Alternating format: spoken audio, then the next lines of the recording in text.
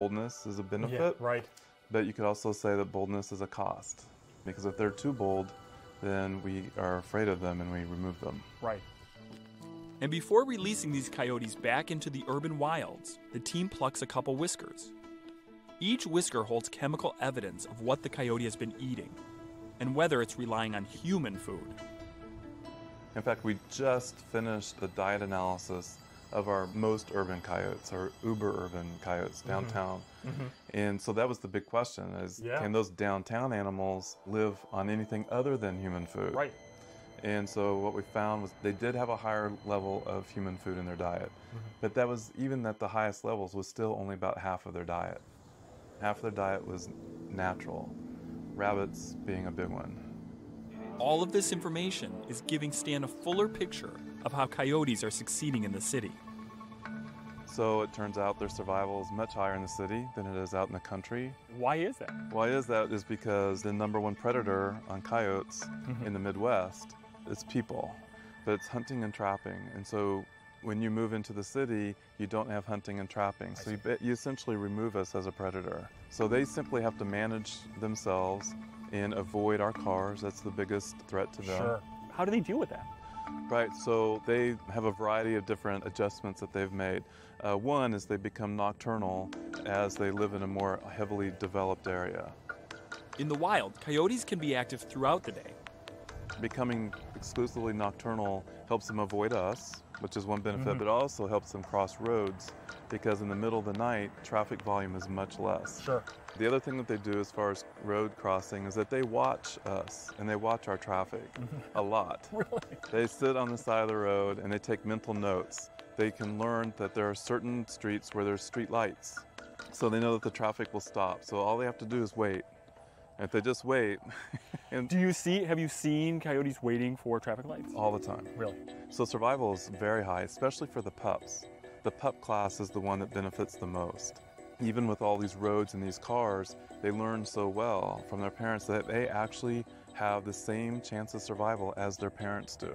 And it turns out that the Chicago area, because of the population growth, we're actually producing excess numbers of individuals. And so there are many coyotes that are leaving Chicago and are actually filtering back out into the rural areas or moving on into other cities, such as Milwaukee. Stan hopes that all of this research he's gathering will ultimately help us make informed decisions about how to manage our new neighbors, or whether to manage them at all. They really don't need our help. But they're doing pretty good on their own. They're doing pretty well on their own. This is one big, natural, unplanned experiment. It's an experiment that was initiated by coyotes. No human introduced them to the cities. They just came here, yeah. Right, they just came here. So we don't know what the final outcome of this large experiment actually is going to be. So will they just continue to coexist with us largely, or will we see an increase in conflicts? And if so, what would be the best ways to minimize those conflicts?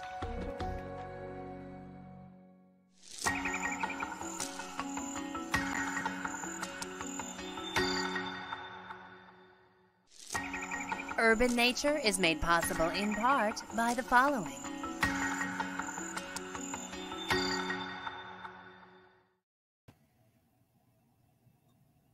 Well, hello and welcome to our first Friday series of watch parties about all things Belle Isle and the Detroit River, especially as they relate to the Great Lakes region. I am Anna Marie Sysling, associate producer of Great Lakes Now, an initiative of Detroit Public Television.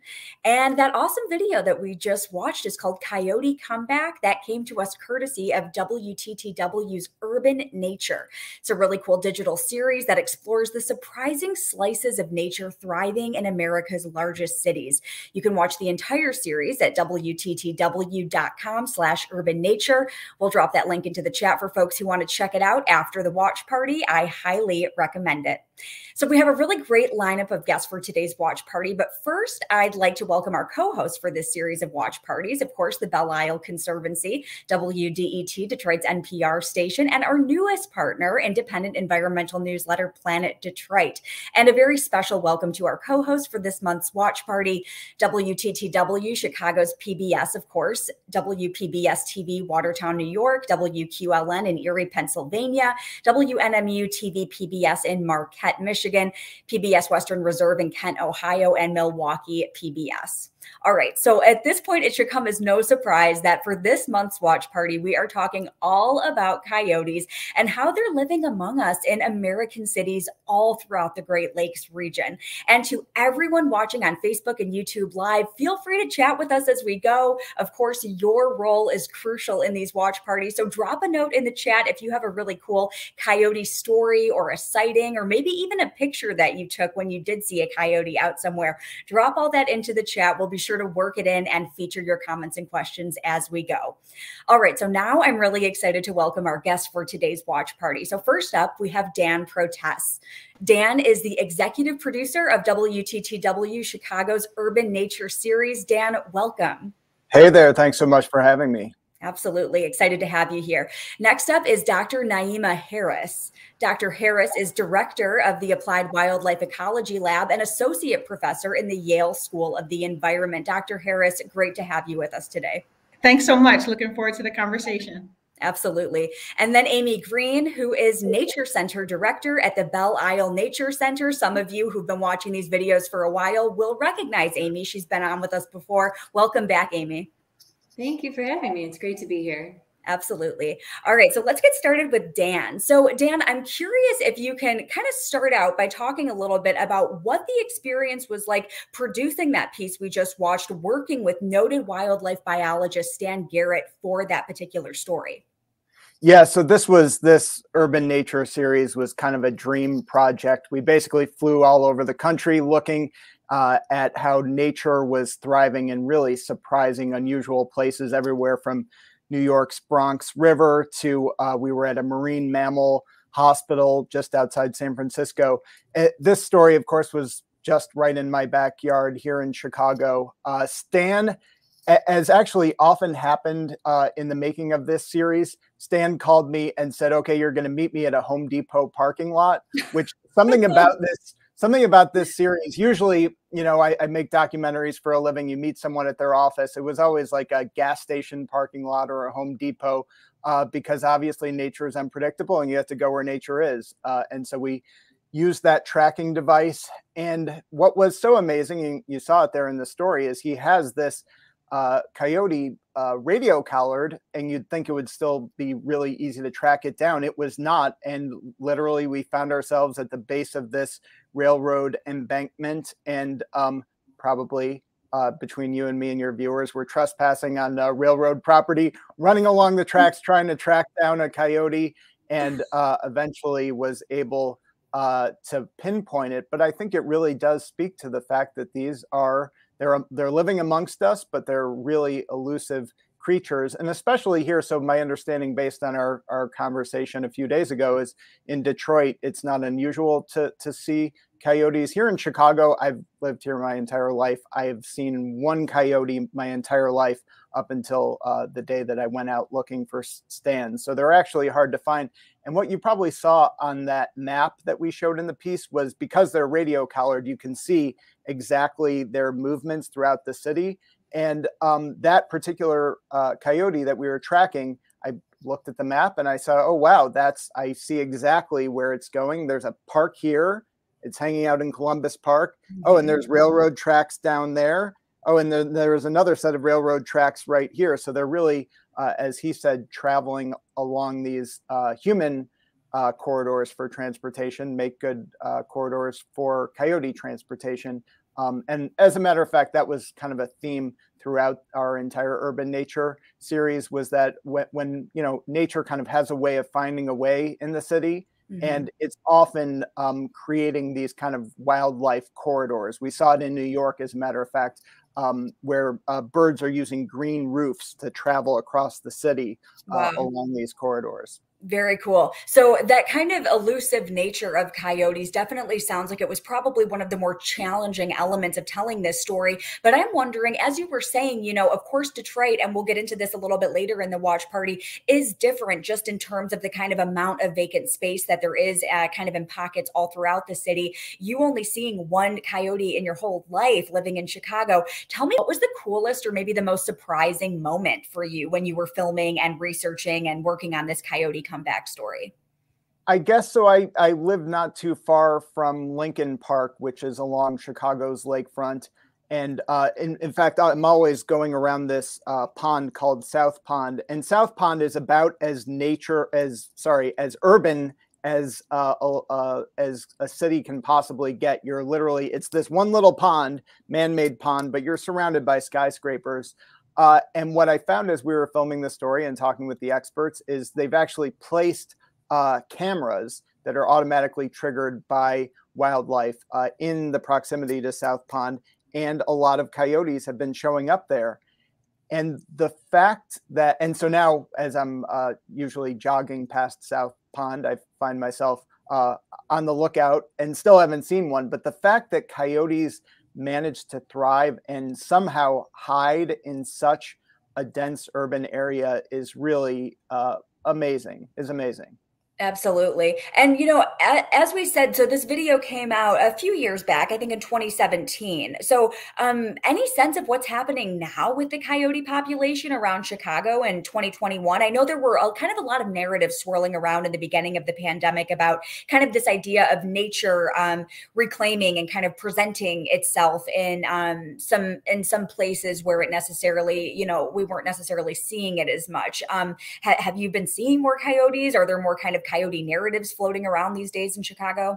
There are not. And as a matter of fact, I checked back in with Dr. Stan Gehrt, and it sounds like there's no evidence to suggest that coyotes have been any more or less present during the pandemic than before or after. That they're adaptable creatures and they adapt to changes in the world and the environment.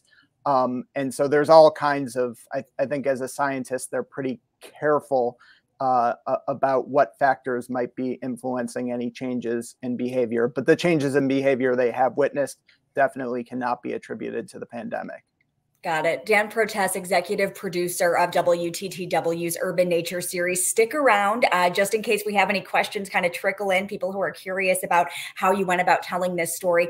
Thank you so much. And as a reminder to everybody watching on YouTube and Facebook Live, if you have coyote stories, coyote sightings, we want to hear them. So drop those comments and questions into the chat. I'll be sure to work those in as we go. All right. So now I'd like to talk with Dr. Naima Harris. Dr. Harris, I'm wondering if you can start just kind of by briefly giving us an idea of your research about coyotes in the Great Lakes region overall. Yeah, so a lot of the work that we have been doing has used the invasive or non-invasive approaches. So in our video, you saw that Dr. Gehrt used radiotelemetry and collars, and that's one way to study carnivores or coyotes in the city. And there's other ways as well. And so some of the ways that we're using include putting remote cameras out on a tree that is remotely triggered. So as an animal walks by or as a coyote particularly walks by, we get a picture of it. Okay. And so that gives us information about its presence, what habitat it's using. We also spend a whole lot of time collecting and searching for poop or scat or feces, whatever your favorite word is. And that gives us information about the diet. It also gives us information about health. And so those techniques overall, whether it's radiotelemetry and collaring, whether it's remote cameras, whether it's scat surveys, those studies are happening across the Great Lakes in order for us to get a really comprehensive view of how the coyote populations are doing and how they are making a comeback. Got it. I also want to be sure to drop a link in the chat to the Yale School of Environment, where you are an associate professor, so that folks who want to find out more about all of the great work happening at the Yale School of Environment, they can do so by clicking on that link after the watch party. So as far as any kind of notable shifts in coyote behavior and habitat use, what are you gleaning and kind of learning from the research as it stands right now? Yeah, so regardless of which city you focus on, whether it's Chicago or Minneapolis or Detroit, all of those cities are different in terms of their human population, their buildings, their road infrastructure. Are they close to a river or a water body? But what's not different is that coyotes are adaptable. So we are seeing a variety of different behaviors, a variety of different choices that coyotes are making in these urban spaces. And so in Detroit, we may see shifts in their activity pattern. And so over time, people are increasingly seeing them more during the day. So shifting from a nocturnal behavior like we saw in Chicago in the video versus in Detroit when you're seeing them in the middle of the day. There's also variation in the diet. So they're eating squirrels and mice and cottontail rabbits, but they will absolutely eat a donut or a peanut butter and jelly sandwich as well. All right. And, you know, going back to what Dan was saying a moment ago about Chicago and how Chicago is obviously a little bit different than Detroit, just in terms of what the kind of overall land use picture of the city is. I'm wondering, you know, when you and I talked a couple days ago, you mentioned Detroit's different. Detroit's a little bit of an anomaly. So talk a little bit about what sets Detroit apart from other Great Lakes cities when it comes to carnivore and specifically coyote habitat. Yeah, Detroit is special. And one of the reasons why it is special is because unlike other cities where you have this built environment, you have the presence of roads or railways and buildings and community centers and schools. Okay, Detroit has that built infrastructure, but the density, the human population density, unlike other cities that have grown over the last several decades, we don't see that pattern in Detroit. Instead, in Detroit, the population density has gone down to about 700,000 individuals now. And so there is a distinction in that you have all of the buildings, all of the roads that are still there, but the human pressure has actually changed. There's an increased abundance of vacant lots, which means there's additional habitat that wildlife and carnivores in particular are able to exploit because of those changes. Okay. And, you know, we've also been hearing just kind of in the local media in the last, you know, few years, more and more stories are coming up with people who are concerned about, I don't want coyotes in my yard. I have a little dog. And I know that you've actually done a little bit of research looking at the kind of cross species relationship between domesticated dogs and coyotes. Can you talk a little about that briefly?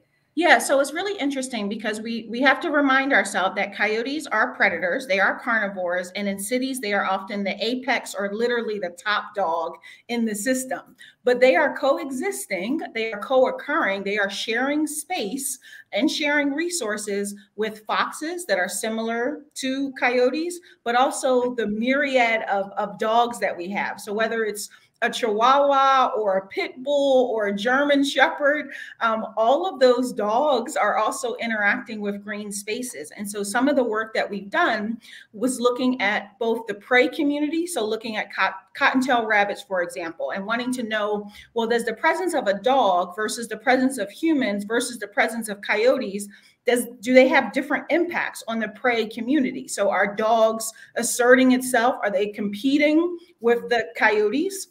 We also looked at whether or not humans influence in how much the coyote interacts with some of the other carnivore species that are there. And so that's been really interesting to think about this landscape in a community framework, recognizing that coyotes are situated in an environment, of course, with lots of people, but lots of other animals as well, both wild and domestic. And we just got a comment in from Nancy Moore. So here's what Nancy says. I saw a coyote following up the driveway of houses in our residential neighborhood in Madison, Wisconsin at 4:30 p.m. on a Sunday afternoon. This coyote went up to the house, then turned around and went out to the street to the next driveway. They were around a lot there. I have heard a lot about the hybrid of coyote and wolf in our current neighborhood in Brookfield, Wisconsin, a more wooded neighborhood. We often hear coyotes and wolves howling at night or when they hear an emergency vehicle. What do you know about that kind of hybrid species, Dr. Harris? Yeah, so that's actually becoming, that's a really interesting and kind of hot topic in lots of areas across the Great Lakes. The hybridization of gray wolves and coyotes. So when they were kind of co-occurring and coexisting in certain geographies, there was opportunities for that breeding. And then those individuals then dispersed to other areas in order to escape competition from the gray wolves, et cetera. There's also cases of domestic dog and coyotes also mating and hybridizing as well. And so the reality is that as we're thinking about these interactions, there's lots of different opportunities for kind of competition, hybridization, and even conflict to emerge because of it. Okay. And I love to see these comments coming in too. So we have a really cool resource that just came in from Kelly Borgman, a great resource for people concerned about coyotes and dogs. Kelly dropped the link in there. So if folks want to learn more about that, you can check out Kelly's comment. And then lastly, Dr. Harris, I'm curious if you can talk a little bit about this youth program that you have in place called Wildlife Neighbors. This is for Detroit 6th and 8th graders. Tell me a little bit about it. Yeah, we're really excited about. So one of the advantages of working in an urban space as a wildlife ecologist is that our work, we can partner with lots of different communities, lots of different organizations, lots of different schools to partner and engage other individuals in the work that we're doing. So we're really excited about this program called Wildlife Neighbors, where we're bringing 6th to 8th grade students along with their teachers and even sometimes their parents. We want to facilitate an opportunity to investigate the wildlife neighbors, to investigate the wildlife that we have in their backyard. And so we're working with these students to identify their own research questions. They're looking at the images from the camera and they're asking their own research questions. Why are we seeing this coyote in this location and not this other location? Why are there so many deer in this park and not another park? Why do we see them active at this time of day versus another day? So we're literally creating mini scientists, mini environmentalists in the context of this work. And it's really exciting to see the energy and the enthusiasm and really think about doing science together in a place like Detroit. Very cool. And we'll be sure to drop a link into the chat for folks who want to learn more about the Wildlife Neighbors program. All right, Dr. Harris, director of the Applied Wildlife Ecology Lab and associate professor in the Yale School of the Environment, thank you so much for joining us. Stick around in case we have other questions come in that you are, uniquely qualified to answer. And I want to round things out now with Amy Green over at the Belle Isle Nature Center. And of course, we'll drop a link in also to the Belle Isle Nature Center for people who want to learn more about some of the cool stuff going on over at that facility. All right. So Amy, in your role at the Nature Center, I'm wondering, I've definitely seen coyotes at Belle Isle. I hear a lot of people talk about seeing them at the island, seeing them in Detroit neighborhoods. You talk a lot with Detroiters, people who come not just from Detroit, but from all over the Metro Detroit area visiting the park. What are the questions that you're hearing most often from people when it comes to coyotes? And what do you think makes them kind of such a hot topic for people? Well, I think they're cool. And I think a lot of the people who are checking in with us about it also think they're cool, compelling, or interesting. And a lot of those questions were answered all throughout this segment today. So I hope a lot of the folks who have been checking in with us have been able to watch this because it's been so informative. And I think the number one question we typically get from folks who are curious about coyotes is in relation to their own safety, because it's something that perhaps they hadn't been familiar with growing up in the neighborhood and that they're seeing more of now. They want to know, am I safe? Is my pet safe? And typically our response is likely so. They're shy, more shy than you are, most likely. These coyotes want to be left alone. And our main piece of advice is always let the wildlife be wild. Mm-hmm. Sure. So, please go ahead. Oh, yeah. And we just try to remind people to never, ever try to feed or tame any wildlife at all.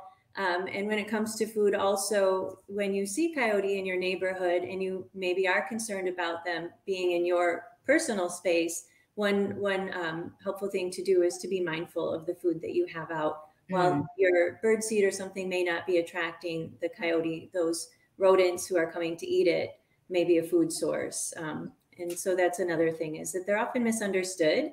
is something to fear when in spaces, some of the things that they are eating as part of their diet, which you've heard, are what a lot of people who live in a city might consider nuisance animals. So, so that food web keeps going. Yeah, and our own Zach Allen says coyotes would always roam the disc golf course in Mount Pleasant during the day, as you said, Amy, looking for food. We always just kind of let them walk on through while we played. We have another coyote story coming in from John Myers on the Great Lakes Now Facebook, who says, I've seen a coyote 6 times over the past decade in the Jefferson Chalmers riverfront parks and was able to video one last spring in Lakewood East Park, less than 20 feet from me. There have been many pictures and videos shared on Nextdoor Jefferson Chalmers recently. So for folks living in the JC community, you can hop on over to the Nextdoor and check that out. And so we have a question coming in now from Barbara Sepierski, who lives in suburban Detroit next to a golf course in Hines Park / Rouge River. We had a large number of coyotes about 4 years ago. They appeared quite comfortable walking through the neighborhood. We noticed a lot of dead possums. We also noticed that a rat problem and feral kittens disappeared entirely. Really interesting to hear the way coyotes are kind of shaping that neighborhood ecosystem. She says we had one coyote with a bad case of mange that eventually we found dead in a neighbor's yard. What do we do if we find coyotes with mange? Are they suffering? Amy, I'll give you a crack at that, but Dr. Harris is, probably also qualified to answer this as well. Yeah, the advice we tend to give people is to contact your local animal control, the DNR. If it's alive and suffering, there are licensed rehab facilitators. The nature center is not the place where you would want to, take any kind of injured animal. We would advise you to call the experts on that for sure. Got it.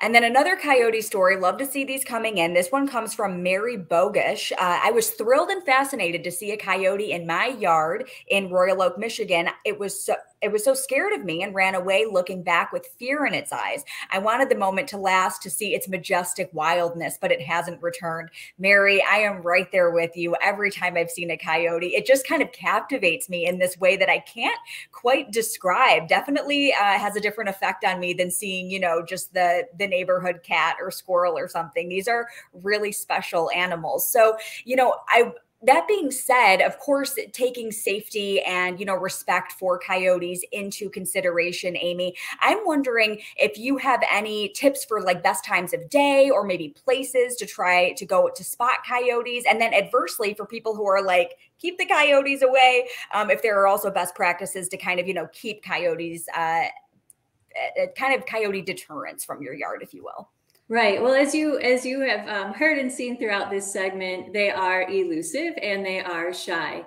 They tend to be more seen in the late winter because that is their breeding season, from what I understand. I'm not an expert, and I stand corrected if I'm wrong on that. And early morning and late evening. As far as locations, that's a tricky one. Because they do travel a bit, although they'll tend to stay in a particular area. They do travel throughout that area looking for food and shelter, and they are good at hiding. And I would be mindful at any time to advise anybody where to go and find one. However, like Dr. Harris and many others, putting out trail cameras is a very non-invasive way for you to capture all of the wildlife in your neighborhood and see who's been there and what they're up to without interfering with them. And we have some of those photos too, not to cut you off, but just so if we can show some of those photos as you continue to kind of talk a little bit about this. Oh, absolutely. Cool. Also, if you are in a situation in which a coyote, you're feeling fearful or confronted, it's not too hard to do what they call the go away coyote, to make yourself very big and very loud. And instead of turning your back and running, to move forward and be very noisy. And so go away coyote is a way that we've understood as a quick way to help people remember that you're bigger and louder, and that healthy fear of humans is sometimes necessary for all parties involved. Absolutely. All right. Well, Amy Green, Nature Center Director at the Belle Isle Nature Center, thank you so much again for joining us. And let's bring all of our guests back in. I'd love to thank all of them. Dan Protest, Executive Producer of WTTW Chicago's Urban Nature Series, Dr. Naima Harris, Director of the Applied Wildlife Ecology Lab and Associate Professor in the Yale School of the Environment, and of course, Amy Green, Nature Center Director at the Belle Isle Nature Center. Thank you all so much for joining today. This is great.